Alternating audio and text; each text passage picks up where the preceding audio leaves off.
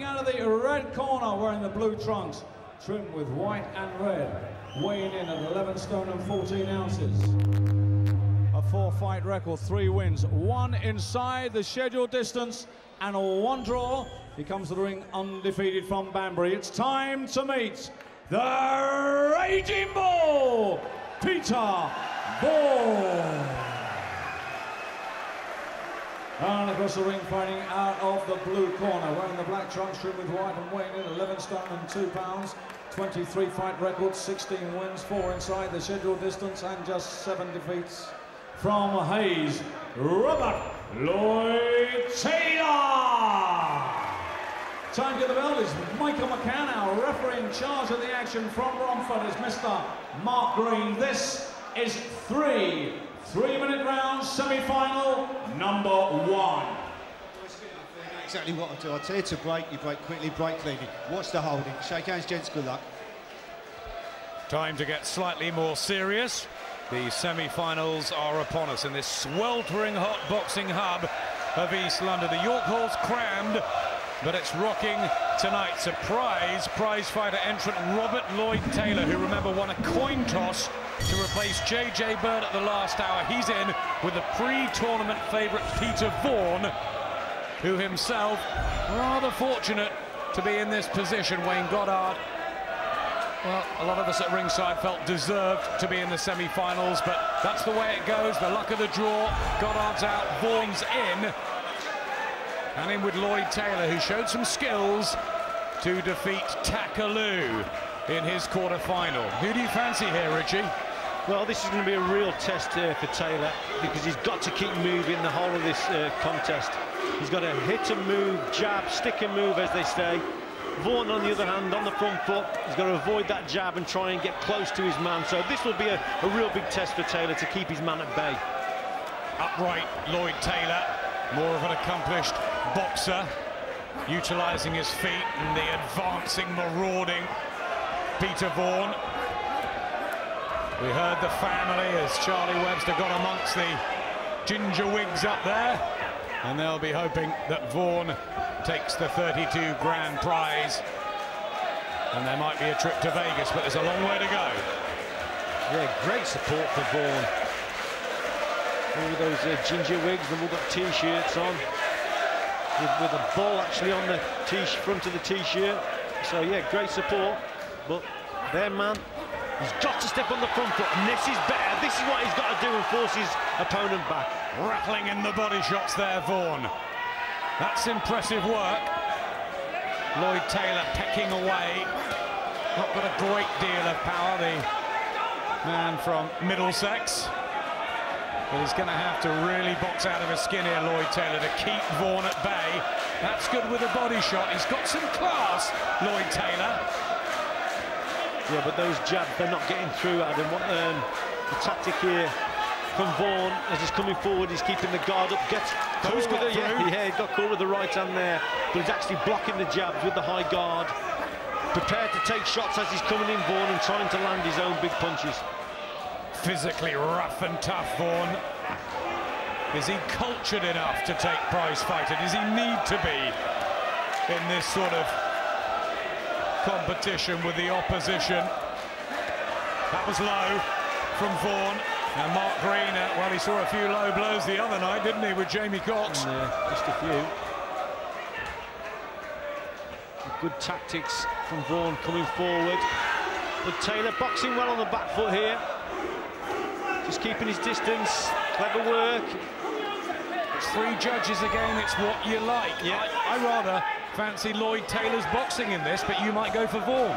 Yeah, it may come down to what the judges prefer. The judge might prefer a boxer coming forward, trying to force the fight. That's a close round. It really is a close one. Very tight. It's what you like. Johnny Eames has taken over control of the blue corner. A team assembled on the night, Richie. Yeah, that is incredible, isn't it? But Vaughan coming forward here, got through with a couple of good body shots, switches the attack upstairs. Taylor covering up. He's popping away with his jab, but a lot of the jabs did hit the gloves of Vaughan, and all the action in that round seemed to come from him. And I just thought Vaughan did enough to take that round. Some good boxing on the back foot from Taylor. That was a good body shot. But overall, I thought Vaughan just did enough. Him off, right? 1, 2, move your feet, let him come again. Well, Vaughan landed one more. Lloyd-Taylor threw more. You see the success ratio on the computer with Vaughan, but, you know, to be honest, it's what Ian John Lewis and Terry O'Connor and Howard Foster say. That's all that matters. I bet they were split with that round. The dark blue trunks of Robert Lloyd-Taylor, the late entry into Prizefighter. A heating engineer from Hayes. His dad, Glenroy, was a pro light heavyweight, boxing in the genes.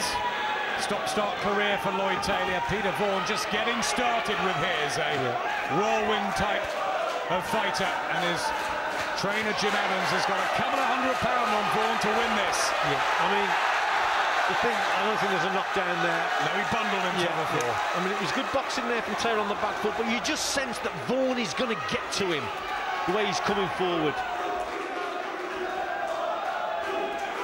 It's the strength, really, of Peter Vaughan. Just touches down there, Robert Lloyd-Taylor, but again bundled. But he's just sort of lost his rhythm, Lloyd-Taylor, and he's up against it here. Yeah, what he needs to do here, Taylor, just... Body shots. Yeah, that was a good body shot there from Vaughan. Taylor needs to start landing with a couple more accurate shots and try and stop his man dead in his tracks here, but this is better from Vaughan. We were saying before the semi-final off-air, Richie, about his confidence, Robert Lloyd-Taylor. Adam Booth has always told me the talent's there, but the belief has been the issue.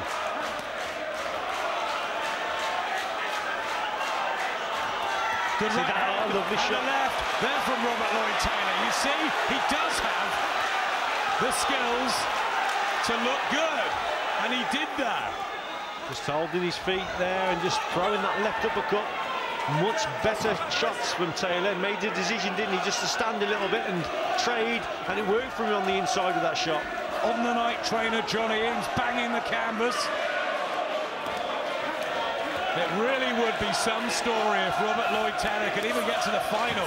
Vaughan, right hand though, just on the temple area, nearly went there. Robert Lloyd-Taylor, he's been down a few times in his career, and that was a punch that shook him. Yeah, but look how low Taylor's hand is, Adam. That left hand, that's how he got caught with that right hand over the top. It was high on the temple, as you said, just staggered him just slightly. But they're both fancying it on the inside now. The younger man, Peter Vaughan, but he looks more mature. He looks a harder proposition. What a lovely left uppercut again from Taylor that was. A couple of quality punches from him on the inside. Finding the target. Yeah, good work. Good action in this second round. Do the judges like the aggression or the cute shots from Taylor, who's got through with some of these uppercuts? This is a very difficult fight to score. Oh, there's a bad injury to the eye as well of Peter Vaughan. The right eye swollen. Jamie Moore in the studio, how are you seeing things here? Yeah, as you said, lads, I think it's dead even. You know, Vaughan, those hooks around the sides to the body and bringing him up to the head in the first round, they were great shots, but Lloyd-Taylor came back in that round really well, boxed from the back foot. Towards the end, I think he started to get a little bit tired, and I think he was standing in the rope, and Vaughan was able to get his body shots off a lot better. So this last round looks like it's going to be a real good round.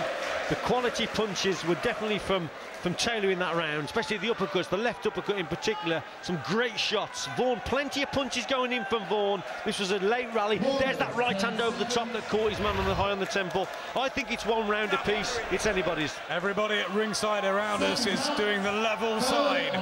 So Peter Vaughan tries to lift the fans in the balcony. Robert Lloyd-Taylor maybe took the second with his neat boxing. Can he stay out of trouble? Can he land the quality shots, or will Vaughan just keep marching forward and catch the eye of the judges? That eye doesn't look good of Vaughan either. Good boxing again from Taylor on the front, on the back foot, but Vaughan coming forward. Very, very persistent, sustained pressure. Got to move the head a little bit more, though, if he's coming forward. Right hand from Vaughan. Good start to the third round from the man from Banbury, who's got support from Oxfordshire, support from Aberdeen, Leamington. They've all come to see Vaughan. Good right hand, though, from Lloyd-Taylor. That uppercut working well. Yeah, sneaky little shot, wasn't it? Just waited for his chance and gets caught again there, Vaughan. But Vaughan keeps coming forward. He's so... Like you've said, Adam, it might be the judges preferring a man coming forward, pinning his guy on the ropes. He's built more for Prizefighter, isn't he, Peter Vaughan? Robert Lloyd-Taylor maybe for your sort of purist boxing. Yeah, good work from Vaughan. Just doing that little bit more. But Lloyd-Taylor firing neat shots back. Another good one, another close one, shot. And a wonderful punch from Robert Lloyd-Taylor. And Vaughan goes down, and that might seal it. Unsteady on his legs, the unbeaten man from Banbury. And Robert Lloyd-Taylor, wow, what a classy shot that was. It was a short little left uppercut from Taylor there, and there it is again. He's looking for it, but Vaughan still coming forward. What a great contest. He seems to have recovered. Digging in with the hooks, Vaughan, wide open. But what heart and belief.